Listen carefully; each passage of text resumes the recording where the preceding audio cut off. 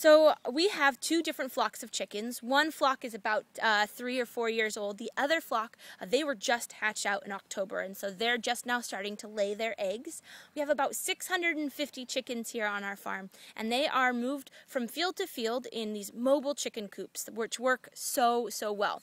So every night the chickens go inside these mobile coops to roost, and if we need to move them to a new field, we can just close all the doors up on the mobile coop and hook that mobile coop up to a tractor, and in the morning we'll move them to a new spot, open up their doors, and they awaken to a totally new set of things to eat and places to scratch around. The chickens are great. So the chickens are a really great part of our farm because they are eating all sorts of insects and bugs that might be crawling around in the grass that you don't necessarily want in your produce. And so they are doing a really wonderful job of making sure that all of those bugs are taken care of. They also scratch around, eat grass.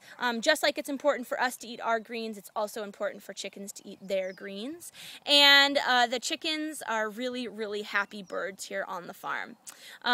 We don't usually have to worry about predators, which is great.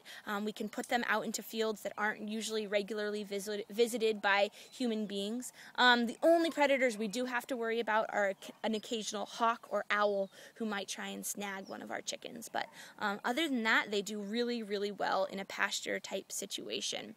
And it's super helpful for our farm.